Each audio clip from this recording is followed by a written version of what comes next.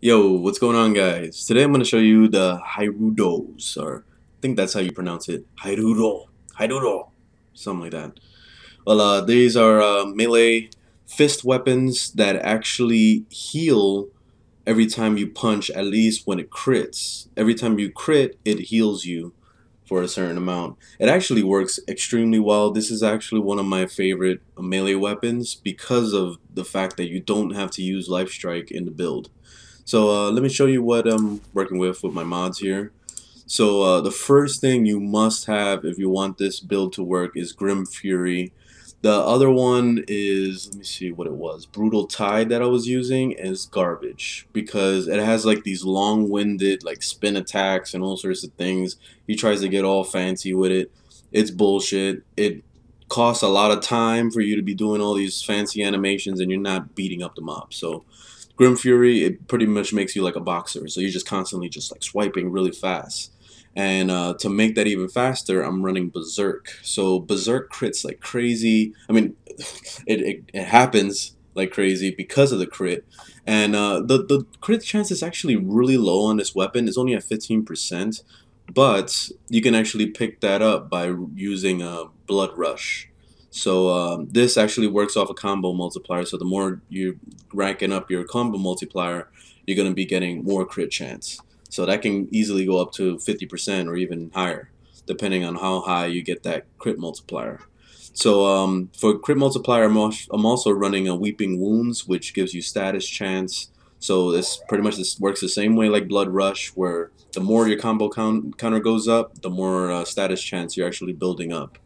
And then I'm running a Condition Overload. So this is also for status. That's why Weeping Wounds works excellent with this, because you're pretty much making every little status that you stack on a mob increase your damage by 60%. So each status that's on the enemy is going to give you 60% more damage. So in this case, I have 4 statuses that could proc with this weapon: Impact, Puncture, Slash, and Corrosive. So all of these, when they all stack together, you can easily get it up to over 200% increase in damage because of all these things that are happening. So the more you're going to be beating up the mob, the faster they're going to be dying. Pretty much is how it works. Using Pressure Point for the melee damage, which I think I have a primed one. Yep, I do have a primed one, so I can slap it in there. There it goes. I'm using a Volcanic Strike, so this is for electric and status chance.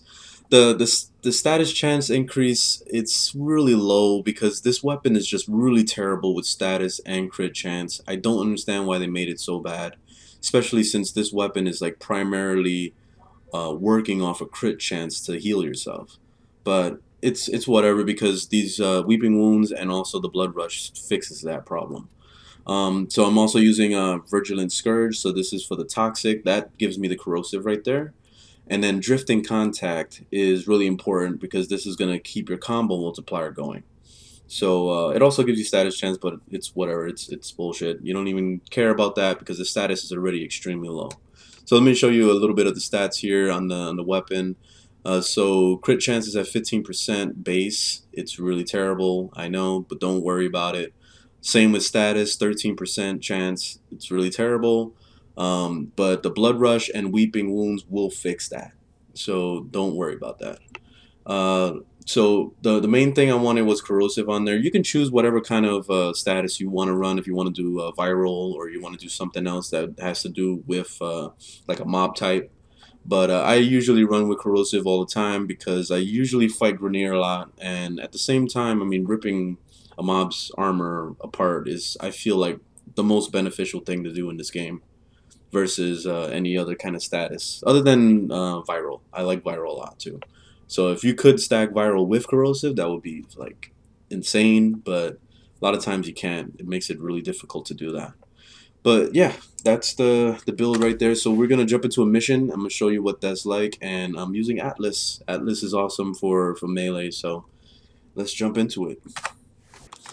Alright, so I just made it into a mission. This is an exterminate mission on Pluto. Just something a little bit different, and I'm fighting Corpus. So Usually with these weapons, the coolest part about this is that it's extremely fast to begin with. So I'm just going to be clicking like crazy, and you can see like it's very fast. You don't want to worry about trying to pull off some combos, because it's going to get to the point when Berserker is going to make it insane, like off the chain too fast. So unless you got lightning reflexes with your clicks, I don't know. But I feel like it's not worth it. That's why I'm running this mod, because it just makes it extremely fast. So let's build that combo multiplier so you can see what the damage is like, because it gets insane. The damage just keeps stacking, and then also the crit chance goes higher. So you'll see it critting pretty much all the time eventually when you start stacking up that crit multiplier. That's why it's really good to be running a combo multiplier, like drift and contact or something, just to kind of keep it, and also body count works really well to keep the combo counter going longer. That way you don't have to worry about the combo counter like dropping instantly as soon as like 3 seconds usually is what it lasts. So that's pretty terrible. But I'm just gonna run through this mission. You see, it's still, even with a 15% chance to crit, it still crits a lot.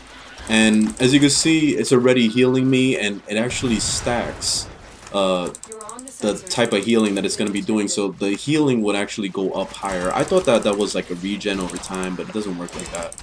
It's like, you see, it's up to 5 times now, so pretty much the healing is going to be 5 times stronger than it was when I started doing this.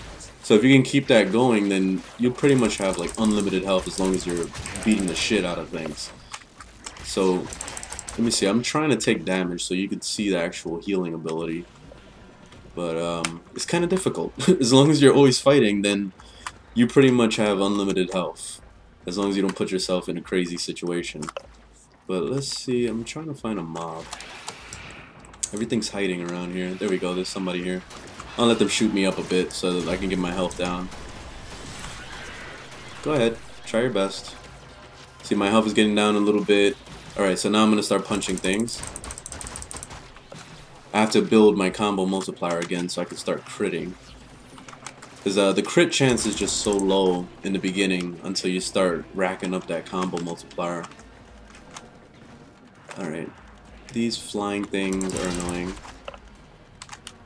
Let's see if we can find something that actually is on the ground. There we go. Now watch my health. Just flew right up. Like, it didn't even...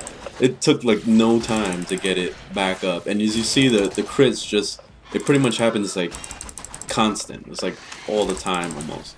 See, every time I punch them, it's always a crit, and it's because of that that blood rush. So blood rush is awesome. It's definitely a must-have mod, and also the one for status chance is really important too, because it's gonna give it to the point where that that damage increaser mod, I forgot the name of it.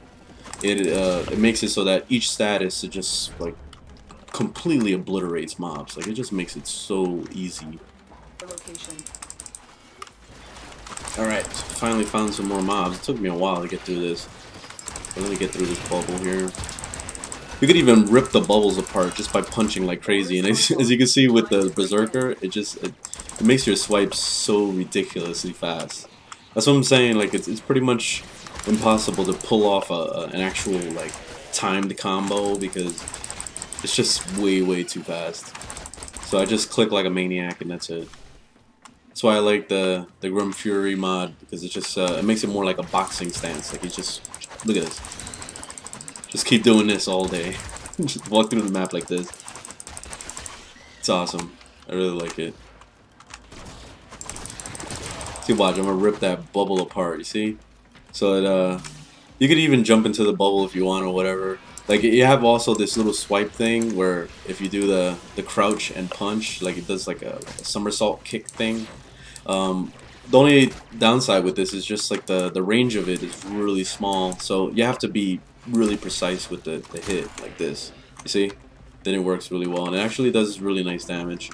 But what's up with this door? Let's see if we can get this open here. Override successful. Oh, by the way, I will be doing a build on Atlas. Most likely tomorrow I'll be posting that one. But yeah, I was still working on the build and trying to figure out like what I liked to set up with him. It took some time to get me to actually find a decent build for him. 'Cause he's very different than other Warframes. He's not like the typical slot him with damage or range or whatever. He's very different.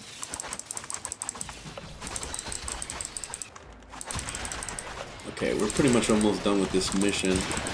Oh, get out of here! Get out of here! This is like so much fun. I love these weapons. It's so sick. Look at it. And like I said before, the range is pretty terrible, and even if you did a prime reach on it, it still wouldn't help. I tried to see if that would do anything, and it doesn't. So don't even bother with trying to do range on this, because it just doesn't benefit at all. Oh, but that's it. Mission complete.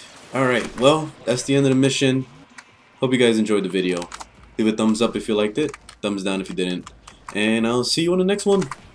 Later.